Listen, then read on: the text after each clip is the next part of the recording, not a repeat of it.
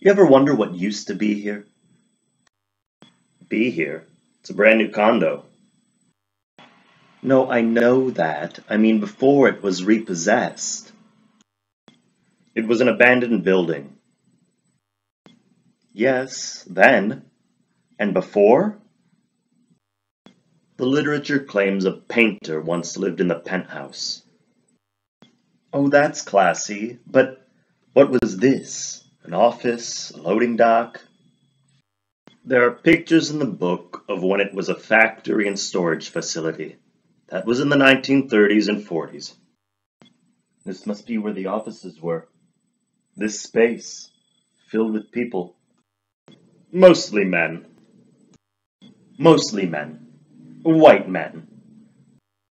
White men. Our new condo was once a bustling hive of industry. I guess. They made machine lubricant. Yeah, what is that?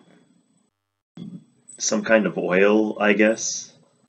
And they mix the chemicals to create what? A solvent?